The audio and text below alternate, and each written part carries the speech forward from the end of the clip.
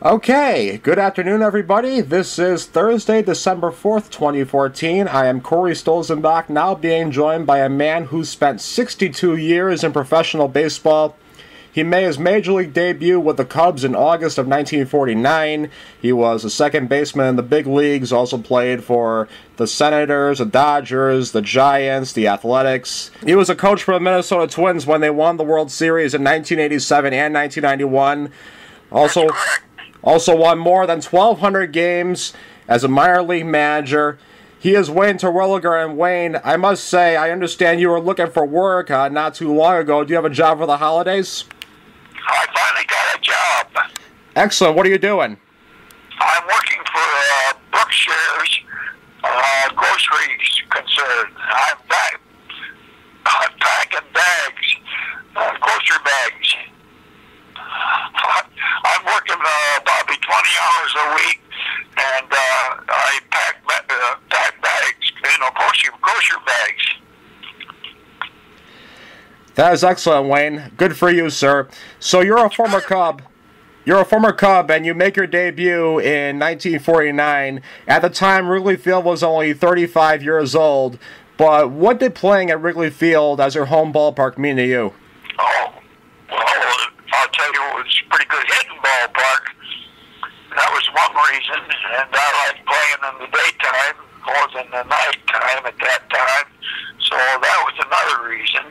And Chicago, the Cubs, they always kind of been one of my favorite National League teams. I was from Michigan.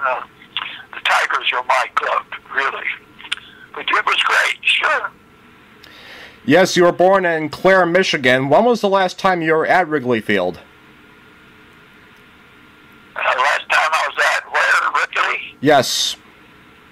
Oh, God, that's going back a long way. So it was probably in 51 when I was with the Brooklyn Dodgers. I was traded to Brooklyn in 51, and I was probably, right around the 50s, early 50s. That's a long time. Maybe you should come back. I know they just had their 100th anniversary, but yes, in June of 1951, you were traded to the Brooklyn Dodgers with Andy Pafko, Johnny Schmitz, and Rube Walker to Brooklyn in an 8-player trade. What did the four of you discuss during that trade when you were going to Brooklyn? The four of you guys, when you're going to Brooklyn to the Dodgers, what did the four of you discuss? I don't know what the three other guys were, but I was surprised because this is my second year with the Cubs, and I had a pretty good first year, and I got off to a slow start in the second year. And next thing I knew, I was in the bathroom, and my wife says, "Did you hear that? It was on the radio." And I said, "Yes, I did." And that was where I got told about the trade. And so, it was a big surprise to me. That does happen. I know that Billy Pierce, when he was traded to the White Sox, he heard on the radio the Tigers sent him to Chicago. You tied at first place with the Giants in 1951 for first place, and you didn't play in that 3-game playoff. And it's hard to take Jackie Robinson's job at second base. But how often do you think to yourself what might have been if you had played during that playoff series? A lot of pressure on. I know that. Can I interrupt with one talk about Jackie Robinson? You sure may, sir. Go ahead. Yeah, well, one of my big thrills in baseball, when I was with the Dodgers in 51, I pinch hit against the Cardinals in Abbott's Field with the bases loaded. I got a single to center field to win the game.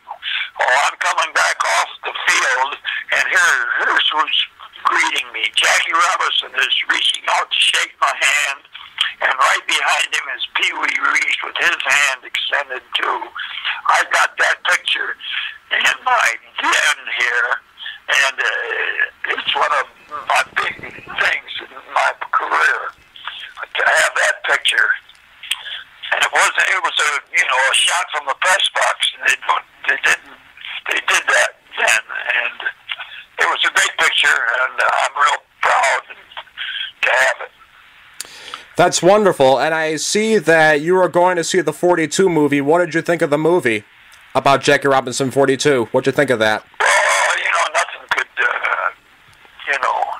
equal that. So I had my criticisms about it a little bit here and there, but back playing with Jackie Robinson, playing when I did, which was very little, and Reese, and those guys, it was a big thrill for me. And to have that picture hanging up on my wall, that's one of my big things. So I can't say any more about it. Yes, sir, but also in 1952, you didn't play in the big leagues. You were down on the farm with the St. Paul Saints in AAA ball, and you had a very good season that year. What kind of things did you work on in order to get back to the majors? I shortened up on the bat real short, and I put the ball in play more, and I got some more hits than I had before. But I had a pretty good year. It was a short year for me there, but I had a good year. And how did I get back? That was 52. And Bucky Harris and Washington Senators, they saw the 300 hit thing, and they knew I was a good fielder, so they gave me a shot. Yes, they did. And in fact, you were playing well in Washington. You actually caught the attention of President Eisenhower. He was praising your play. Did you ever get to talk to him? Yeah, how about that? I got the picture or the thing in the paper when he said to Mr. Clark Griffiths, and isn't that, I can almost quote it, isn't that Terwilliger having a wonderful year for you, or something like that.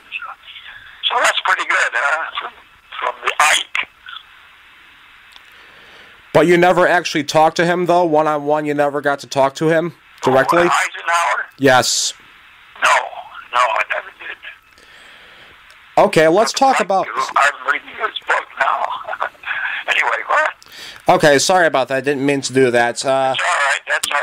Let's talk about a series that you had in 1954 against the Philadelphia Athletics, May 28th through May 30th. You had a home run in 3 straight games. What do you remember about that series? It's funny that you recognize that. That was great. I think I hit 4 home runs all year, and I got those 3 in a row. I was trying different. This is the truth. I was trying different batting stances and thinking this and that, holding the ball, the bat back in my hand. I tried that. And Christ, I got hot for 3 days and hit 3 home runs. And of course, I kept trying it. It didn't work like that way very long. But that's the truth. That's one of the strange things in my career. And how are your... I knocked in my first run in 48. Yes. My first professional run in 48. I got beamed with the bases loaded. When I was with Des Moines, and you mentioned me starting out in 49. I started in 48. I hit 196 and got beamed with the bases loaded for my first RBI. Not many people can say that. Well, what were your teammates saying during that series when you hit those 3 home runs? How were your teammates embracing you during that time? I don't remember really much about that. I remember one of the coaches said something to me, what's coming off to you or something like that. And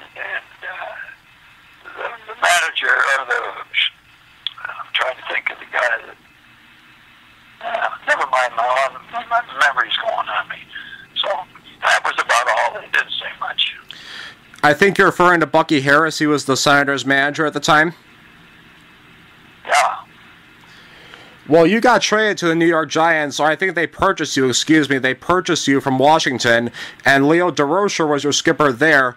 Who did you like playing for better between Bucky Harris and Leo DeRocher? Who would you like playing for better? That's easy. I'd like to play with Ford DeRocher. for the reason that is I asked one of the coaches of Washington in about August sometime.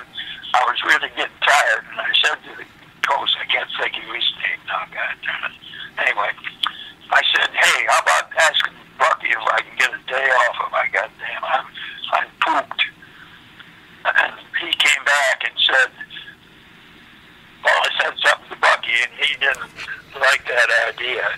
And so I didn't get a day off. And I thought, what the hell? The manager of the club, and the guy's not saying anything, never complains about anything, and he asks for a day off.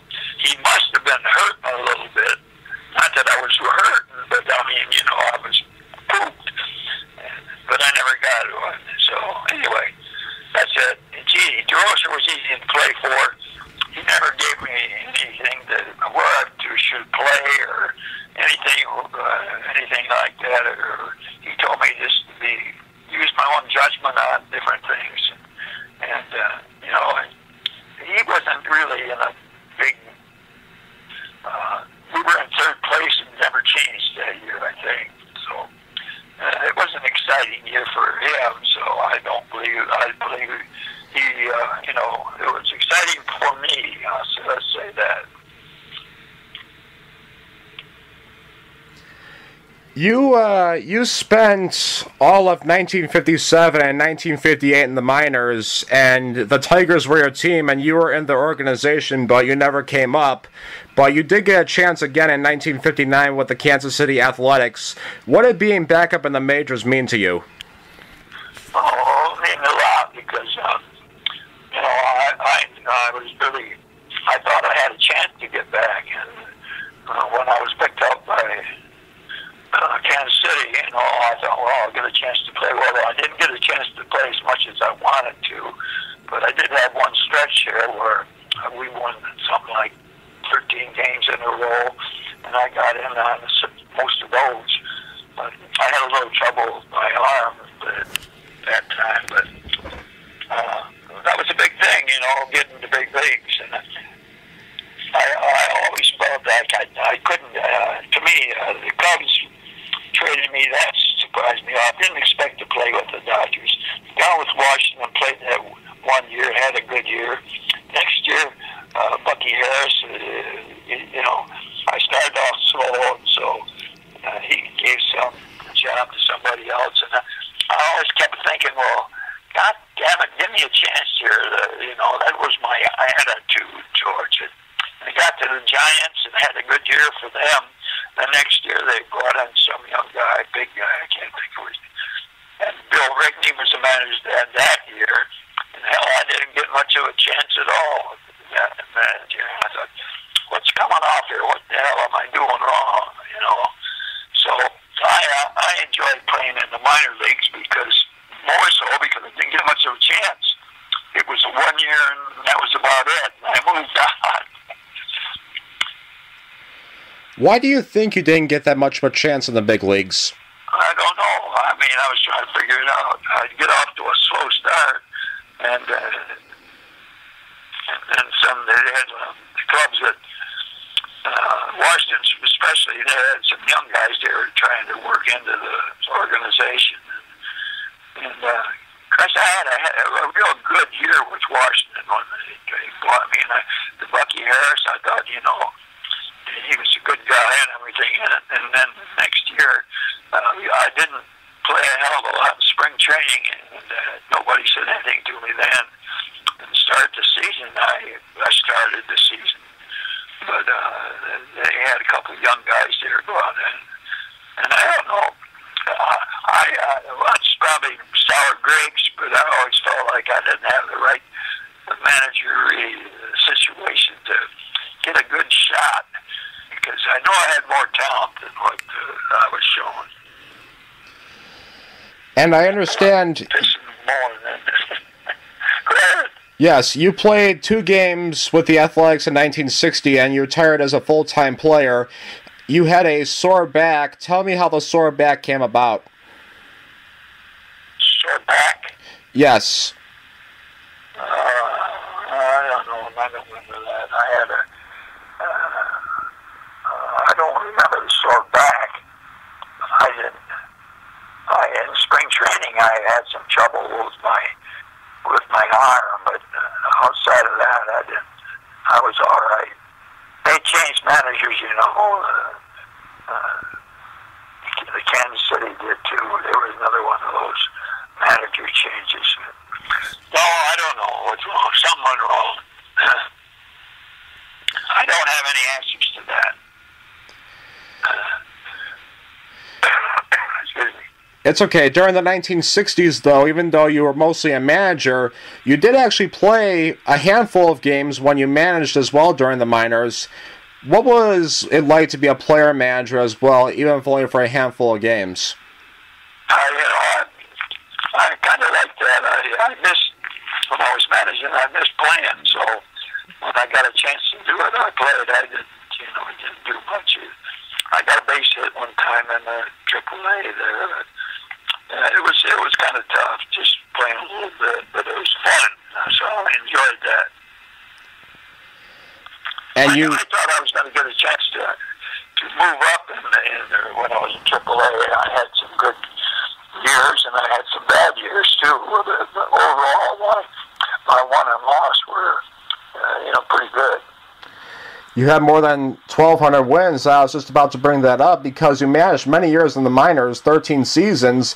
You were a third base coach, a first base coach in the majors, but you were never a manager. Yeah, all right. I think I probably, when Hal Keller was a general manager of the Seattle team, I was a good friend of his, and I think that if maybe I'd talked to him about managing, and he could have hired me, but I probably said the wrong thing. I said, I don't want a lot of help from the front office. I said, I'd like somebody to let me manage, if I was going to. I don't think that said too well with Hal, but he was a hell of a guy, a great guy, Hal Keller. I went back and I played for him, for years. And had I didn't have a better guy to work with than Hal Keller. 13 seasons as a minor league manager. 8 of those, you were actually a winner. You had winning seasons as 8 of 13 as a minor league skipper. In 2005, with the Fort Worth Cats, you won your championship. And so, in what ways were you able to get the most out of your players as a minor league skipper? Oh, let's see. I had some guys that could run a little bit. I was really, that was a big deal for me. I get some guys on the offense that could run, and I'd let them run, I'd really run, and as a manager of the pitchers, I was pretty good with the pitching staff. I'd have them, I'd have us both different plays to work on in the I like speed, and I like pitchers who good moves, make the catching easy. I like that. Okay, and you were a first base coach, as I said, for Minnesota when they won the World Series in 1987 and 1991. And there's some common ground there between both teams because, hey, neither team did well the year before. They were in second to last place in the American League West in 1986. They were in last place in the AL West in 1990, yet they both won Game 7 of the World Series in 87 and 91. Which one holds a bigger sentiment in your heart between those 2 years, those 2 World Series championships? I think that Tom Kelly was a good baseball man, an exceptional baseball man, and he had worked with the guys in the minors, and he had those guys there to work with him. And, it was just a good situation for the players and Kelly, and he did a great job to, you can see it, to win that many series. And both of them were comebacks for the club, and by the way, that was exciting too for me to be part of that. But was either year more special for you than the other? Well,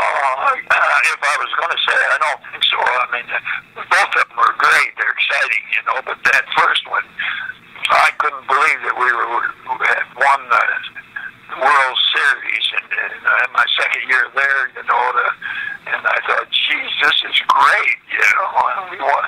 I think we won the next one in Toronto, or not Toronto, we won the pennant in Toronto in '91, and that was I knew a little bit more about it, and I called on the phone to my wife and my sister, and that one, so they're both just got excited. That's big time. And by the way, I see where the cut was $300-some thousand for the World Series winners. That's a little bit more of what we got. We got 80-some thousand for winning it in '87. I know that. So that's a pretty good jump. Yeah. How about these damn salaries you guys are getting nowadays? Unbelievable, aren't they? Yeah, well, Giancarlo Stanton just signed a 13-year contract worth more than $300 million with the Marlins. Oh, he did? Yes. Giancarlo Stanton in Miami, he signed a contract. Yeah. Well, I see where the outfielder went back with Minnesota, and he got a $10 million contract for one year. He's 39 years old. You're talking about Torrey Hunter, the former Twin. Yes, after stints with the Angels and Tigers, he's back in Minnesota with the Twins. Yes. Now, how did you get a contract like you had a heck of a year for the Tigers, but he's 39 years old, and he gets a $10 million one-year contract. I mean, that just sounds all kilter. You retired from baseball in 2010. What was the hardest part about leaving the game? I just enjoyed the game. I really did. I tell you, I'd still be in it, but the Cats struggled. They had struggling with their paychecks and all this, and then they got to be a pain in the butt. So I did to get out, and that and the heat from summer heat, started to get to him, and so I decided I had to say retire because I didn't feel like it. I was still feeling good. But anyway, so I'm going on 90 now.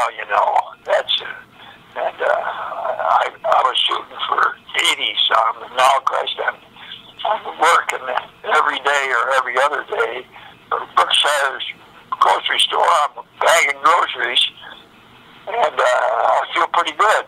So I don't know when I'll quit. Yeah, you'll be 90 next June. Do you have any big plans for the celebration? No, really. It's all for myself. I can't celebrate. I don't want to do that, but I do feel good, and I meet a lot of people in my job I got, and I talk to a lot of people. Well, half people know who I am, and half of them don't have any idea, and I kind of like that. And I get to talk. A lot of bullshit goes on, and the good people to work for, they really are. Well, Wayne, I must say you've been a wonderful guest. It's been a pleasure spending the last half hour with you. Wayne Terwilliger, everybody. I wish I could do better. My damn voice starts skipping off on me.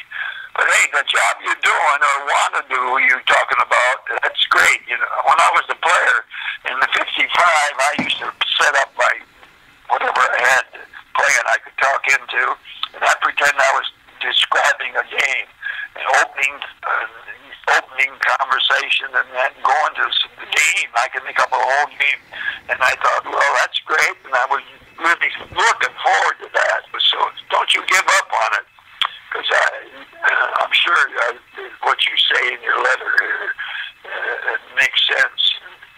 You're passionate and things like that. You sound like you know what you're talking about. So good luck to you.